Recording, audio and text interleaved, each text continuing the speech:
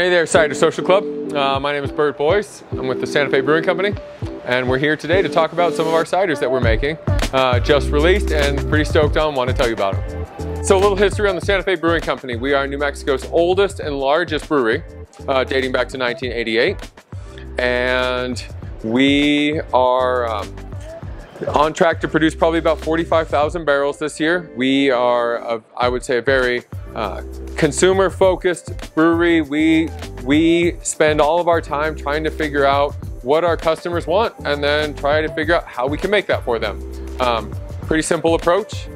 And so so we're all obviously big beer drinkers, and some of us were big cider drinkers as well, including myself, and I was pretty stoked to have the opportunity to finally release our own ciders under our own label and share that with our drinkers. My background in cider, I actually studied brewing and winemaking in college and spent a number of years in wineries as well as breweries in California.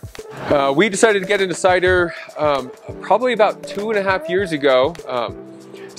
Obviously, we're all brewers at heart, but I had spent so much time in the wine and cider business previous to coming here, and I was really excited to get to show what we could do on the cider side as well. I think a lot of our drinkers were really looking forward to see what kind of ciders we could make, as well as, of course, providing another gluten-free option for so many of our drinkers that come to our tap rooms or that go to buy our beer wherever our beer is sold and are looking for something that is a little more accessible for those that are gluten challenged.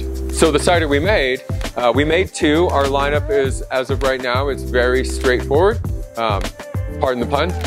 The first one in our lineup is called the Straight Up Apple, and it is exactly what it sounds like. We were going for a very crisp, clean, light, dry, highly drinkable cider that we think blended well with the rest of our portfolio and who we are as brewers, which is to make beer and cider that's very approachable and that's imminently drinkable. So we were looking for something for the Straight Up Apple. We were looking for a cider that was not overly complicated. We wanted something that was accessible. Our fruit is a blend of Red Delicious, Golden Delicious, some Fuji, and a few other varieties that kind of come and go into the blend. I describe it as having notes of red apple skin, very golden apple, fleshy, and then some nice red apple skin spice. We get a lot of cinnamon and maybe like a hint of clove sometimes. I'd mentioned that I think Tin Can Alley is the future of dining, or the way that the place is built and the way that it's very communal and the way that we all share space kind of with the goal of bringing people together.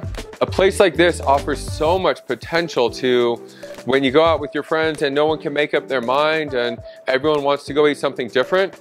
And you can come to a place like this, you can get a corner where we are right now. We've got couches and tables and we've got windows and gorgeous views, and everyone can eat something different if they choose. And it's, I think, this kind of gathering spot, like the old sense of a pub going way back, like a public gathering spot. I just think this is like going to be the newest way that we as a public gather when we can gather again.